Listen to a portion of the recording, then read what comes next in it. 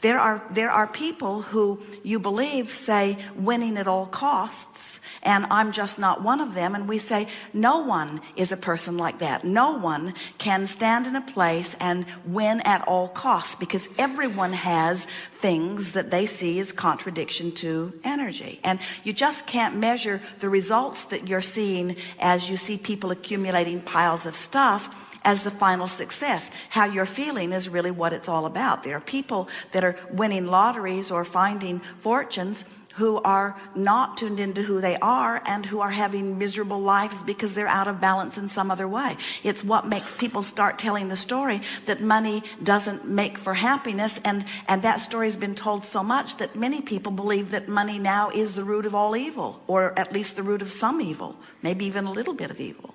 And so what we are suggesting to you is you've just got to sort out how you feel. We would never say to you that winning the lottery is unlikely or illogical or improper. In other words, the lottery is the lottery, and there are people who win money with the lottery. And if your vibration is simple and pure about the lottery, and you don't have a contradictory vibration about it, then you could very well be one who's inspired to the ticket that would give you a big win.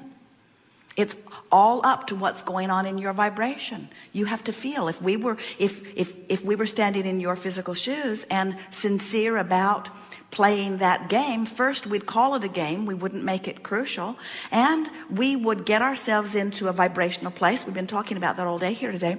Find alignment and then act. Find alignment and then act.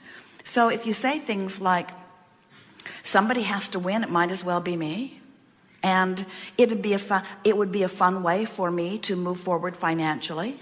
But if you say something, there are a lot of things that you might say that could get you out of whack, like, I'm going to prove to the people who doubt that law of attraction is real by winning the lottery. That's off in your vibration. In other words, that sets up something, or I'm going to make up for all of the struggle that I lived all of my life by winning the lottery.